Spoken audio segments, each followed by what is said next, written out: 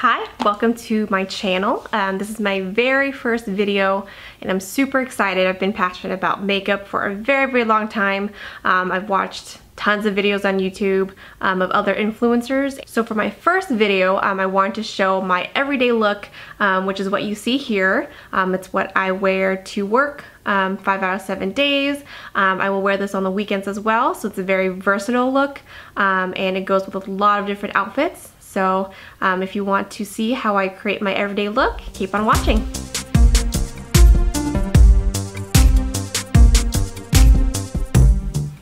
Alright, so before we get into my everyday makeup routine, you always got to start with a really clean, moisturized face. And for my moisturizer, I use the Ren Clean Skincare, the Global Protection Day Cream. And the reason why I love this so much is it's all natural ingredients and it does not get oily over the course of the day and it goes on really smoothly. So I love this right now. So next we'll go to the Professional Pore Primer. I know this is a lot of people's favorites. This is my favorite, obviously, because I got the big tube version of it. And I love this because it's so velvety. It really covers up your pores, blurs them as much as you can, and I just like putting it all over my T-zone. That's where I see the biggest pores. And now we have primer for the entire face, and my go-to primer is the Smashbox Photo Finish Light Primer, and I've used this for a very long time. The reason why it's so great is that it works with a lot of different foundations. There's one main foundation that I've used over the course of the years, but I've tried different ones every now and then, and this primer works very well with a lot of different ones. Okay, now that our face is nice and primed, we will go into our foundation, which is the Makeup Forever HD in Y305. And I love this one because it's kind of medium to full coverage, and so you can build it really well without it getting too cakey, which is really nice. I find that it doesn't crease that much, which is really nice because I'm seeing a couple of creases in my skin over here, kind of around my laugh lines, and the foundation does a really good job of just smoothing over those. So I'll go in with a wet beauty sponge and just blend it out. And as I'm blending, I'm making sure to also get my neck, just so my face and neck match. Really comes in handy if there's going to be a lot of pictures taken that day, if I'm going to be on a conference call. Any video settings will definitely capture the color of your face up against your neck. So you want to make sure that it is even all around. Okay, now that we have our foundation blended out, I did do some on my lips as well. I like doing that just because it helps with lip liner and lipstick application later on, and you'll see why.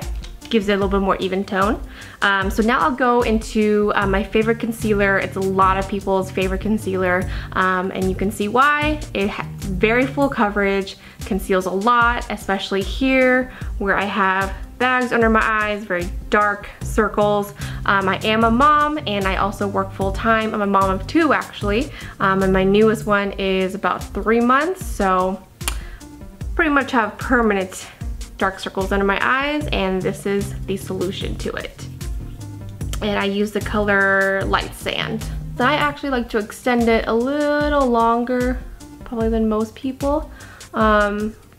My face is very round and I don't have much of a cheekbone, and so I like to create that illusion as much as I can, and one part of that is concealer and the next part will be contouring it.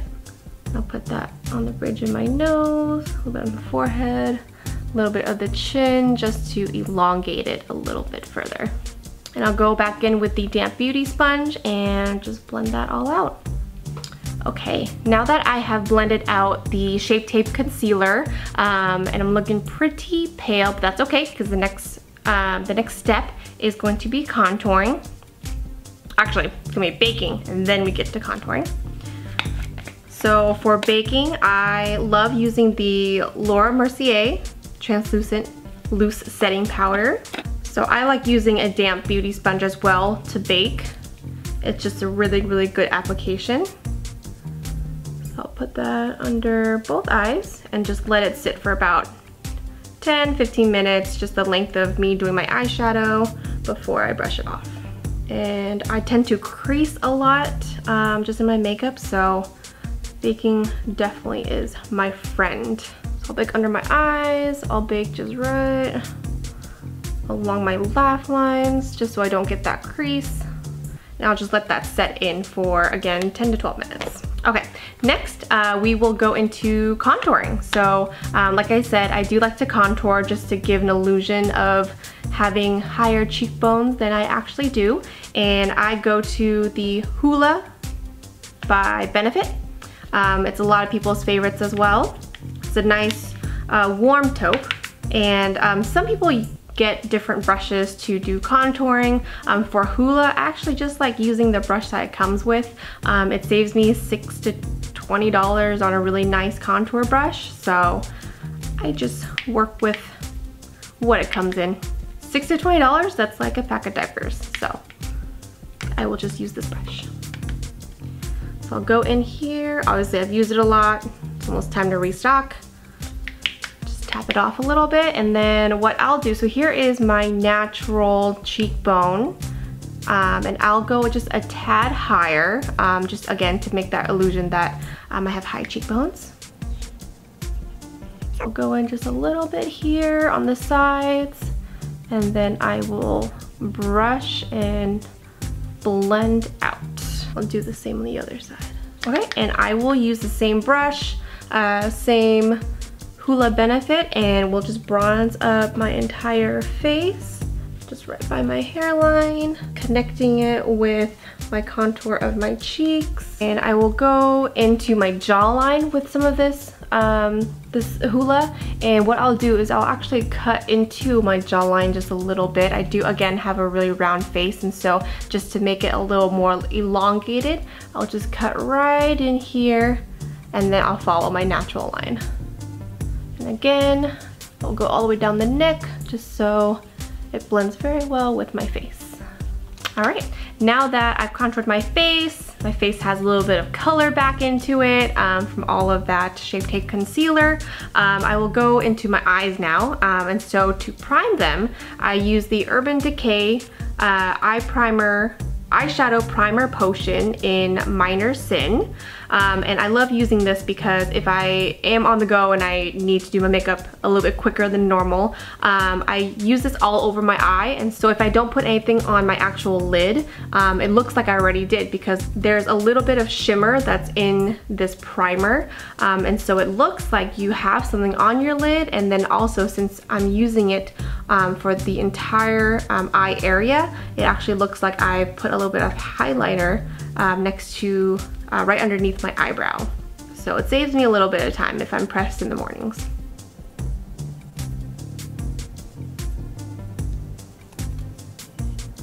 And I'll just use my fingers to get it all over the eyelid, and then on the corners of my eyes as well. Okay, and once I have the primer on, again I've left the baking on under my eyes as well on my laugh lines just to let it set a little bit, and it's about the same time as it takes to do my eyeshadow. So for my eyeshadow, I start with the transition color, which I use the Urban Decay in Secret Service, and it's a nice kind of darker taupey brown, not too warm. And I'll go in with just a fluffy eyeshadow brush. This in particular happens to be a Morphe M533 brush. And I will go just right into the crease of my eye, and then I will blend out.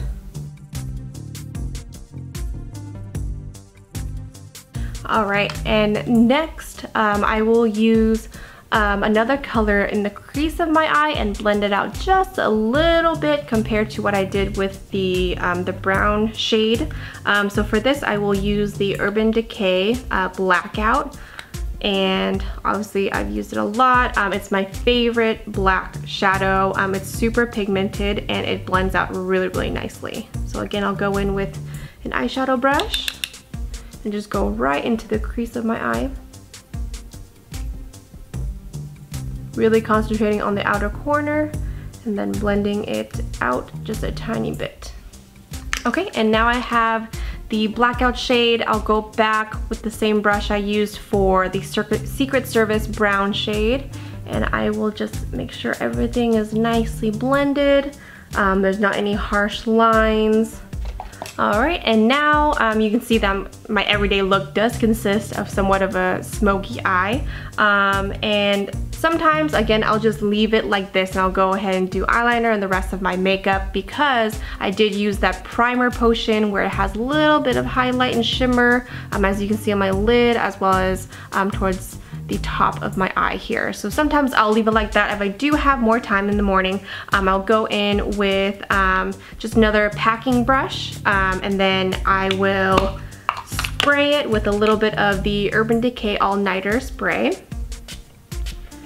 just to wet it, and I will actually do a soft cut crease on my lid. And for that, I am using the Modern Renaissance Anastasia palette, and I'm using the shade Vermeer. It's really nice shimmery shade. And I'll go in and just do a soft cut crease with my lid.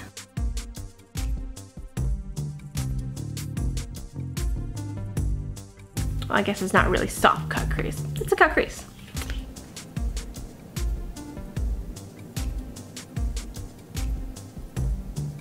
All right, and once I have that done, I'll actually go in now to contour my nose. The reason why I do this at this stage is because of how my eyelids are shaped. I have hooded eyes all the way to the inner corners of my eyes, and so I have to make sure that the eyeshadow is done so that I can blend my nose contour into my eyeshadow.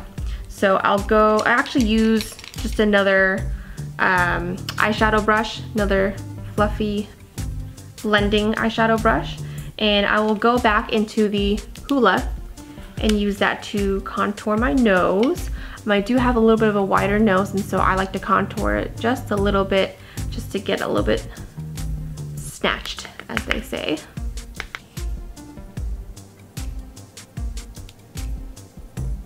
Okay, so I've contoured my nose, and you can probably tell there's a little bit of harsh lines here, but we'll go back in a little bit once we brush off this baking powder and just veil it a little bit just to get rid of those harsh contour lines.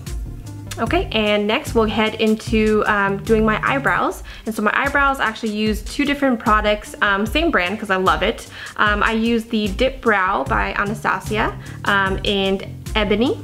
And so I'll use this to actually make the shape of it, fill it in, and then I will go into the Brow Wiz pencil, and then I'll make little strokes here and there just to give it a little bit more defined look, a little bit fuller look as well. So for my brow, I actually start at the bottom, I make that shape, and then at the top, I'll start a little bit a ways from the start of my eyebrow, and then I'll connect it just so we can still get that really soft look in the beginning of the eyebrow and not make it look too much like the Nike eyebrow.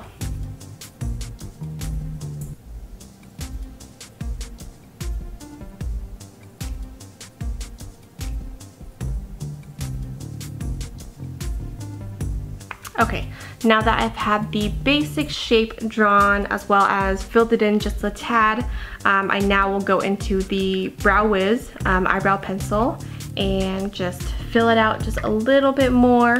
And I love using this last just because I can make tiny strokes just to simulate eyebrow hairs. And as you saw, I pretty much didn't have an eyebrow, so I love these products. Yes, I was born in the 90s. Everybody overplucked their eyebrows in the 90s, in middle school and high school. It's what everybody did. So there's a huge generation out there with no eyebrows.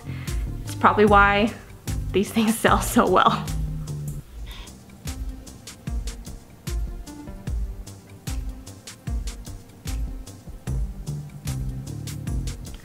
All right, now that I have eyebrows now, I will go and do my eyeliner, and my favorite go-to is a lot of other people's go-to. It's the Tattoo Liner by Kat Von D in Trooper. And I love this because of the tip brush. It goes on so smooth. It doesn't catch on any skin that's on your eyelid. So I really love that. And I actually use a second eyeliner to do a wingtip. If I do wingtip, I usually do a wingtip. And I love using the NYX Matte Liquid Liner in shade MN80W. I don't know, it's black. It's the black one. And the reason why I love that is because of the brush tip on here is a little bit more flexible and a little bit more, it's a fine brush. And so you're really able to get that nice wingtip. So when I go to apply, I actually start at the corner of my eye and then draw out with just tiny strokes.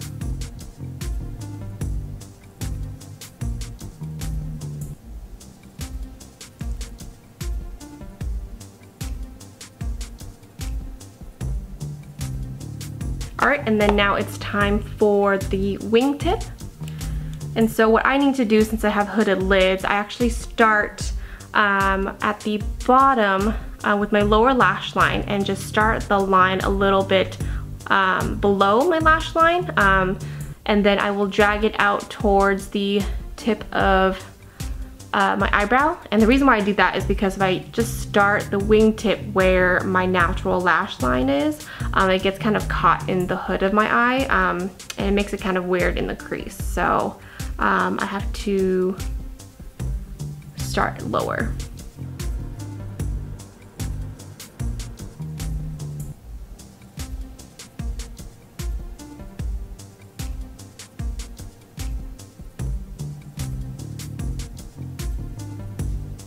So now that I have my wingtip, I will go ahead and line my waterline. And for the eyeliner, I use the Makeup Forever Aqua XL Eye Pencil in number M14, again, just black. And then just so it's not so much of a harsh, just black liner on the bottom, I'll go back in with a more pointed eyeshadow brush back into the Urban Decay Blackout. And I will just go in there and smoke it out. Okay, now that I went in and smoked out the bottom of my lash line, I still have the baking powder on from before, so it's done baking. Time to take it out of the oven. Let's just buff that out. And then what I'll do now is I'll take a little bit of just powder and go over and veil anything that I went a little too ham on, especially with my contouring, probably around my nose. There's still a little bit of a couple of harsh lines that I want to just veil, and then just a little bit on my cheekbones. So for that, I use the NYX Stay Matte But Not Flat Powder Foundation in the shade Nude. And I will lightly go over the bridge of my nose and veil over my contour as well as my cheekbones. And it's really nice just to blend everything together. Okay, so at this point, I sometimes like using blush, usually on days where I am wearing darker colors, just so there's a little pop of color. And I love using the Tarte Amazonian Clay 12-Hour Blush in the shade Party. And I'll go in with just an angled blush brush. And I'll go just right on the top of my cheekbones, or the ones I've created at least. Just for a little bit of color into my cheeks. All right, now that we're done with that, I believe the last thing, couple of last things, is definitely the lip. So for the lip, I start with the lip liner, and my favorite is the Charlotte Tilbury Lip Cheat in Foxy. You notice that it's my favorite go-to one because of how small it is. Again, I probably need to refill this as well. And you saw before that I put foundation all over my lips just to give it somewhat of an even coloration for when I put on my lipstick. And so I'll go in with the lip liner first.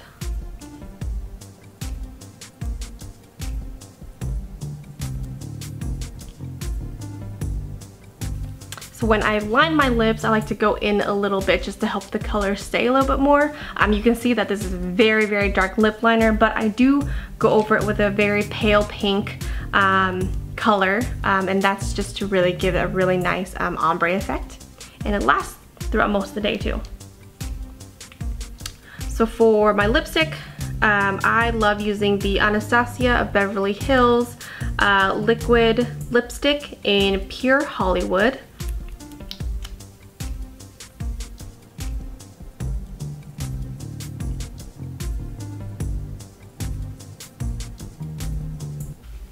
All right, and last but not least, I will now highlight my face, and then I'll give it a little bit of finishing spray and we'll be done.